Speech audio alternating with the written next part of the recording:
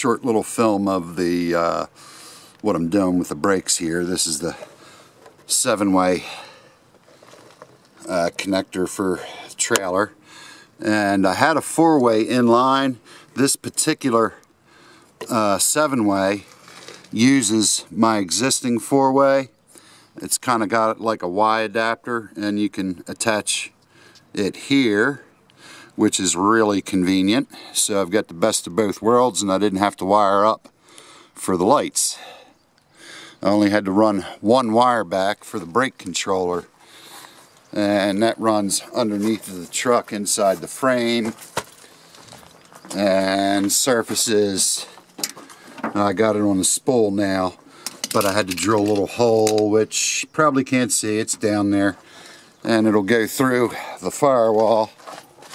Might be able to see it inside, might have enough light there. You can just barely see a pinhole there. And I've been wrestling with the getting access to the stoplight switch, which is really hard to get to. It's way up there, but I traced the wire down, and now I can get to it. And I've got to use the little crush connectors, which I hate them, but it's like the best thing to use in this case. So there's the brake controller itself and the pigtail that'll plug into it, and that is a self-resetting 30 amp circuit breaker for the hot lead. And you've also got a ground, that's the white, and the blue wire goes back to the brakes, which will be the one I just showed you that does in a spool. I'll run that in and connect them, and last the red wires for the brake lights. So I'm almost done with the wiring, and then I can mount the controller and button it up. So that's pretty much where we're at. So installation's complete. There it is. And I couldn't find my box of wire ties. I want to wire tie that up, and the wire that runs along the frame at a couple of points, but we can come back and do that later. It's not really in the way of any of the controls at the moment, but it tests out. It's got little LEDs, so everything's hooked up and working. You really need to plug a trailer into it, which I don't have at the moment, to go any further, recalibrate. It's got a little switch on the side, which is the sensitivity. Right now it's on low sensitive. If you move the switch in the other direction, it'll apply the brakes more aggressively.